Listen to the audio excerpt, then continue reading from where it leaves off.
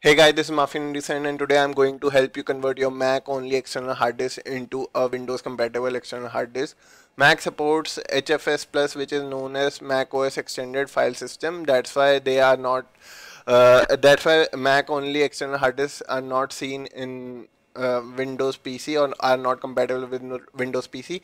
Windows supports FAT32 or NTFS file system, so the external hard disk need to be in those formats. The hard disk would be detected but would not show in your Windows PC, so you can't transfer data. Today I have a Transcend storage at 300 2 TB in capacity, which has a Thunderbolt port and a USB port. You can use either for connection with PC if your PC has Thunderbolt port. Prefer that. So I'm connecting the hard disk with my PC now. As you can see, it is not detected in my computer anywhere. Here, as you can see, not detected. It is 82 TB in capacity. There should be 1.81 usable space. So now what we can we need to convert this hard disk into a Windows compatible file format. For that we will use a software called AOMEI Partition Manager. Let me boot it up.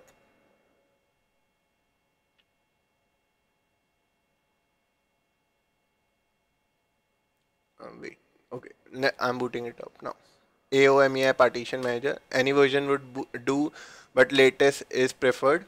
So as you can see, we can see the transient storage at here 1.81 other file format.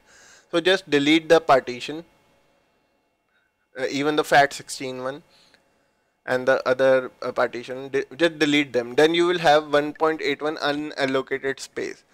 Just right click on them, create a partition in AOMEI Partition Manager, and choose NTFS or FAT32 file format.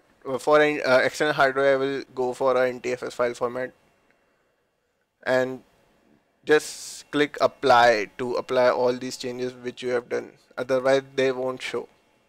So see, as you can see now, the drive would be converted into 1.81 TB of NTFS file format. Okay, now just apply. It will take some time. If you have a fast system with good configuration, it will take a less time. It also depends upon the transfer rate because the hard disk is formatted. Doesn't take more than 1 or 2 minutes, so pretty easy. All these steps can be followed by everyone, and these are pretty easy to use. So let's check. As you can see, we can see the 1.81 TB hard disk, external hard disk now. It was a Mac only hard disk. Now it is compatible with Windows. If you want to convert it back to Mac again, you have to use HFS plus file system. I will show that in some other video. So as you can see, you just need to delete the partition, create a new partition in NTFS file format, and just apply the changes. It's that simple. If you have other method to convert such hard disks, please mention them in the comment section below. I would love to know them and apply in my day-to-day life, or show other people how to use it. So guys, like, subscribe and share, and have a great day.